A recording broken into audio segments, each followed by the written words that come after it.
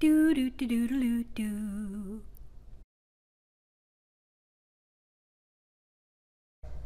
Hey, how's it going? It's Nancy Gamon. Do you have something you'd like to expose? Let people see through the layers of your clothes? Watch how we make pretty bound holes. I'm starting with a little dress that I dyed, and the outside is cute, but what I really loved about it was this purple underskirt or slip part of the dress. And I had originally thought that by dyeing it two different colors, the purple would be visible through the little holes in the eyelet, but the holes really were too small, and so you don't get the effect of that pretty purple. So I want to create some openings in the green skirt so that you can see through and expose some of this pretty purple fabric that's underneath. And this technique for making bound holes was taught to me by my friend Holly Cratch. I'm pretty sure she learned it at a workshop someplace, but I'm afraid I don't know who the teacher was.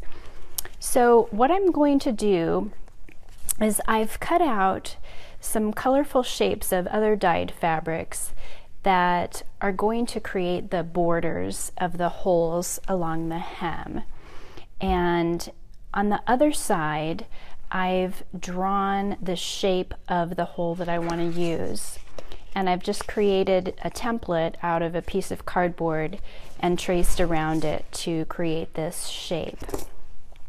So I'm going to work from the wrong side of the skirt and put those patches on the underneath side to get started.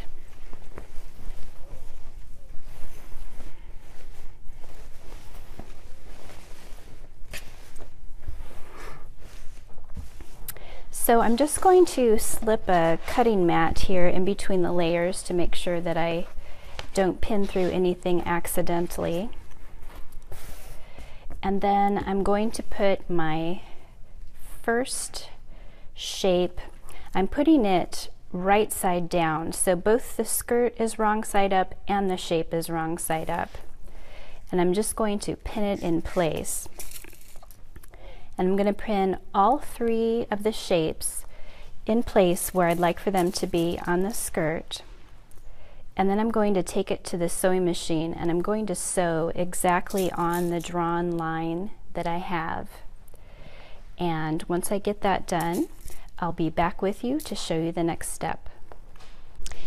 In each of the shapes, I've straight stitched exactly along the line that I've drawn to form the shape that I want to cut out in the center.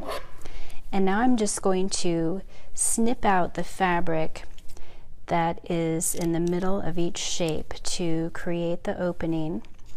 I'm cutting about 1/4 of an inch from the line that I've stitched.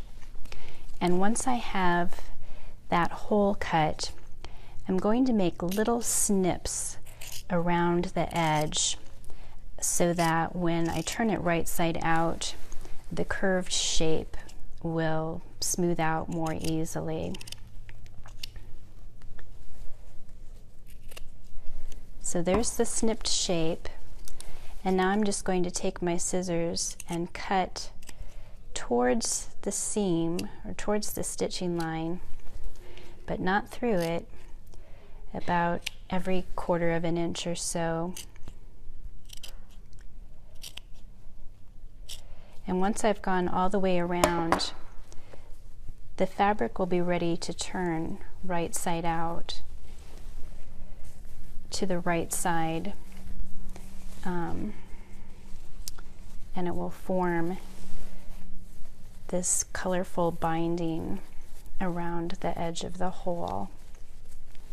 So after I have each hole snipped, I'll turn them and then press them so that it makes a nice smooth oval. And then I'll take it to the sewing machine and stitch close around the opening, and then also some concentric circles, and then I'll zigzag really close along the edge to finish it. And it will create a little peekaboo hole that the purple fabric will show through. So I'm going to go ahead and do those steps, and then I'll get back with you to show you the final result. Here are the 3 finished holes. I've turned the pink fabric to the right side of the garment and stitched along the edge and around the outside edge as well. And so now they've created these bound holes or little windows so that you can see the lining of the skirt. And here's what they look like from the inside. There's just this neat bound edge and the decorative stitching. Whether you are a dad or a mom, head on over to nancygamon.com. If you'd like to redo your tops, check out my current list of workshops.